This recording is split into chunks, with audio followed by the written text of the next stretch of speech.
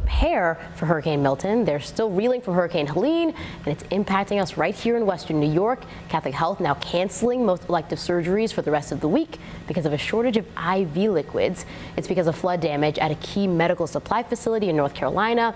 Baxter Pharmaceutical, they make 60% of the country's IV fluid. So far, ECMC and Roswell both tell us they have enough supplies for now.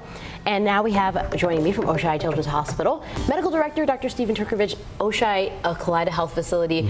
Catholic Health says they're seeing some of it. They're trying to do what they can. What are you guys seeing with this shortage? So we're unfortunately across Kaleida, including Oishei Children's Hospital, affected by this. We've gotten about 40% of what we usually get from an allocation.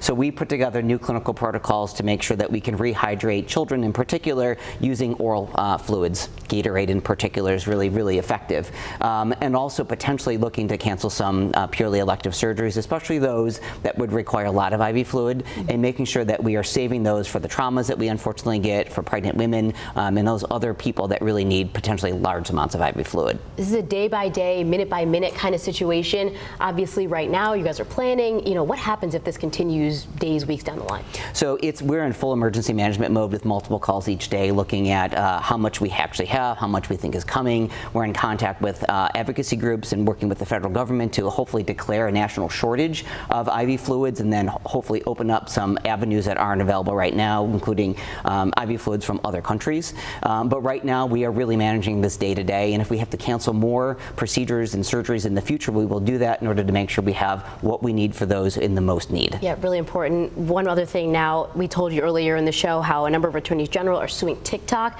95% of kids 13 to 17 say they use social media. More than a third of those say they use it constantly.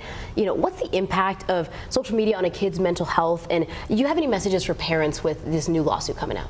So yeah, social media in particular, I think, is built in order to really addict children. To TikTok not only, but others as well. If you think about Snapchat and the streaks that you have in order to sort of make sure you can communicate with as many people every day and you get rewarded with that, the algorithms really reinforce potentially some very negative behaviors. On TikTok, we've seen some of the really unsafe challenges that they challenge kids to do, body dysmorphic things that come from maybe body dysmorphic disorder, eating disorders, depression and anxiety. The algorithms really drive you down once you have sort of a negative path to more and more things that reinforce it. So having those open and honest conversations with parents is really important, both safety, but also making sure that use is not excessive. So trying to maximize all those parental controls that you have is really important, but I personally think that they're not really effective. I think what we really need is more advocacy and work at the federal level to limit use. And it's something we talk about a lot, but I think the more we talk about it, the more parents hear about it and talk to their kids about it. Hopefully we can get some